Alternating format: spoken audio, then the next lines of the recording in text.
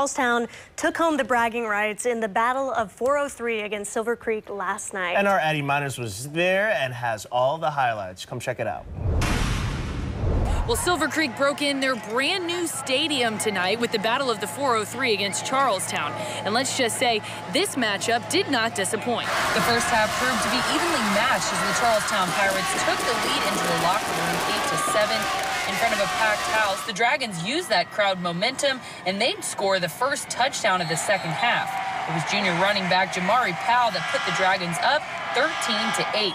But that lead didn't last long. Next series, senior quarterback Clay McClellan, who can do it all, would use his legs and regain the lead 14-13. That would remain the score into the fourth.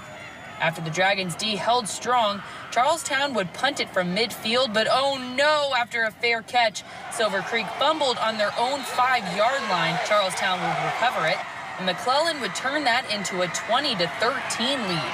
But Silver Creek tried to come back, but the Pirates linebacker Boomer Hester got a huge fourth down sack with 3 minutes to go. And the Pirates would punch it in one more time to make it 28-13 for the final. Senior Clay McClellan would be the star of this one with 3 out of 4 Pirate touchdowns. I got to give a bunch of credit to my center. My center got the ball to me when it needed to be getting there. It was getting to me quick, and that just gave me more time in the pocket to get things done. When it's time for him to step up and run the ball, he's a great runner, and he can throw it too, so that helps out tremendously. Well, Charlestown will take home the 403 trophy and bragging rights for the next year, but the celebration won't last long. They've got to get ready for Brownstown Central next Friday night.